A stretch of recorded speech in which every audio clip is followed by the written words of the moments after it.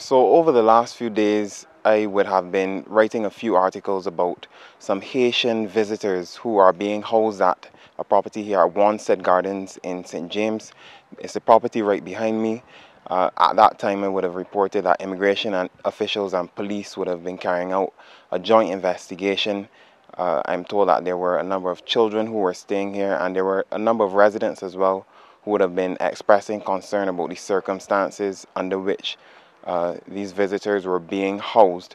And I did some further investigating, and I was able to uncover that they came here through a travel agency called MPH, which has covered flights, accommodation, any visas that they would need, and with the intention of eventually moving them to Guyana. It's unclear what they're expected to do in Guyana or what they intend to do in Guyana, but for some reason they have not been able to get the visas that they needed to enter Guyana, and so they've been here for an extended time. I did some other investigating, and I went on the MPH Facebook page, and there I would have translated some comments on some of the posts that would have been in Haitian Creole, and it basically indicated that some of the visitors staying here, some of the Haitian visitors, would have been asking some questions about why it was taking so long for them to get the visas to go into Guyana.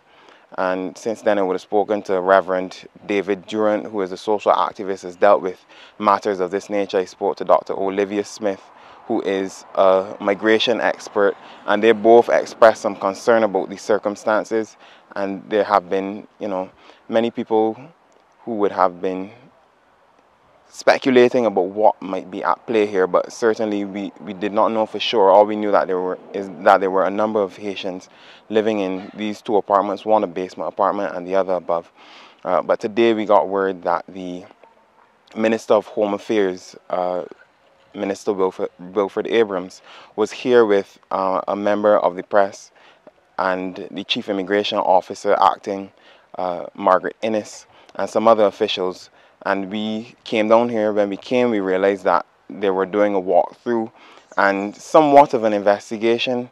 The translator, there was clearly a major language barrier. The translator would have been attempting to find out from one or two of the residents what the situation was. And the minister, you would have heard him repeatedly asking whether you guys are okay and whether you're being housed against your will. And he said that he had come because of troubling reports about their situation.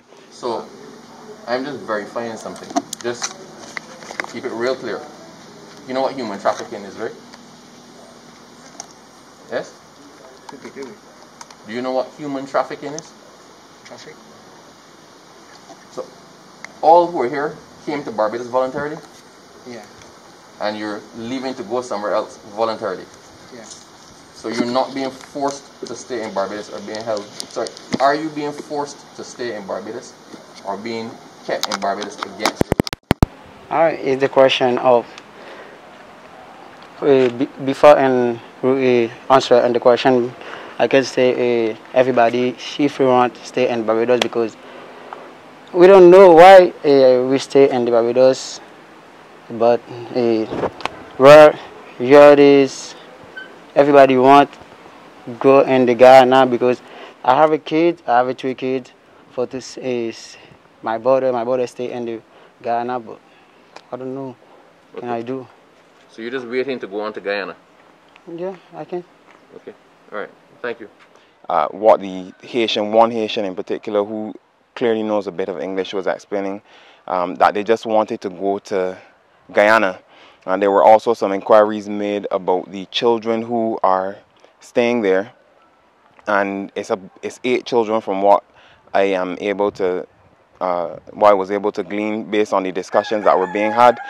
I did not get a definitive number to confirm or deny whether there are still 33 people being housed there. We were told perhaps that some may have been moved to another property, but after those discussions, we went down into the basement. It's a fairly nice apartment, but there were clearly quite a number of people living there, and it doesn't seem as though the immigration officials, the minister was too alarmed. He seemed relatively satisfied that they were being well taken care of, and he promised, we asked whether he would give us an interview at that time, and he declined, but he said that he would release a statement later on the circumstances here at Wanstead Gardens in St. James. My name is Kareem Smith. I'm reporting for Barbados Today.